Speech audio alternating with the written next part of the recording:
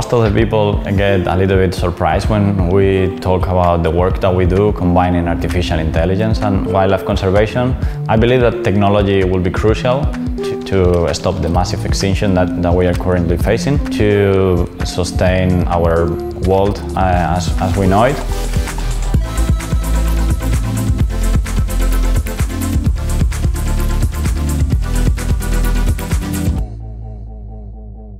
Hello, my name is Victor and I am the founder of Wildlife.ai.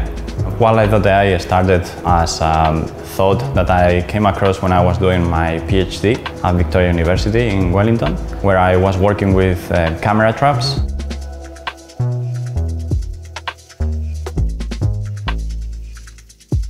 When you get all the footage from the devices, you are really excited and you start to go through it manually. But for 3,000 hours of video, you might need more time to actually make sure that it is properly labeled and all the individuals are identified. So yeah, it is hard. I started to learn more about what machine learning is and how it can be used to deal with this processing the footage. I saw that there was a gap between those tools and conservation. Wildlife.ai is a charity that uses artificial intelligence to accelerate wildlife conservation. We use machine learning and mostly around computer vision to identify animals and to better monitor them and understand where they are. And the machine learning goes through the footage or through the audio and identifies the species. Machine learning is just a way to analyze information that is typically related to the way that we analyze information. We are trying to demystify what artificial intelligence is. Most of the people think that it's gonna take over the entire world and that we are not going to be able to control it, but we are far away from that.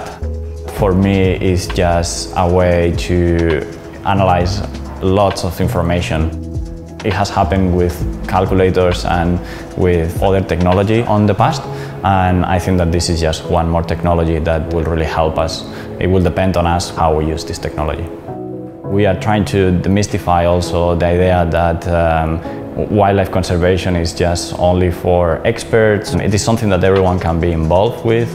So one of the projects that we have at Wildlife.ai is called the Weta Watcher. So we are developing this open source camera which actually gets triggered by movement. We are getting photos of weta, we are getting photos of spiders, and the camera has the capabilities of using machine learning. It will be automatically identifying what kind of animal is in front of the camera and just sending a message back to the conservation manager or the community group or anyone who is in charge of that protected area, and trying to see what they can do to better protect native species.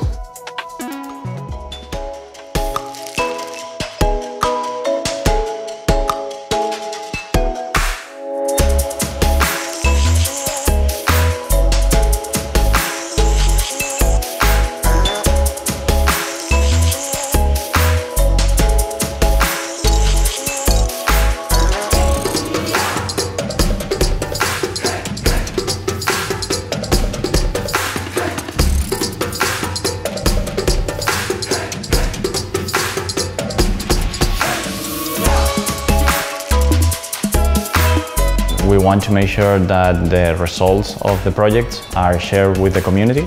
So one of the events that we are going to be organizing is to have the students to actually present the project.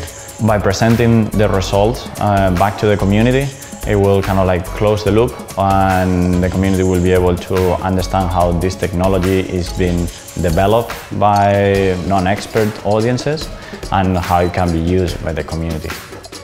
Our vision for Wildlife.ai in 50 years, it will be for everyone to understand what artificial intelligence is about, what can be achieved with this technology, and how it could be used for good causes. We see that the way that we are going is not sustainable, so we really need to change, and we believe that some of these technologies can really make a difference.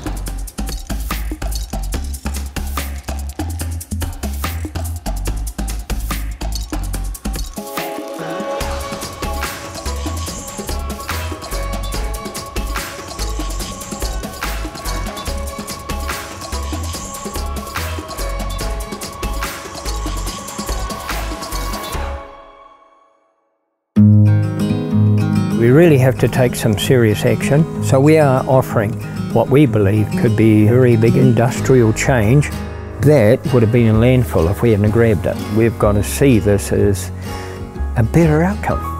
Sometimes we have to step out to bring change, and that's what we've been doing.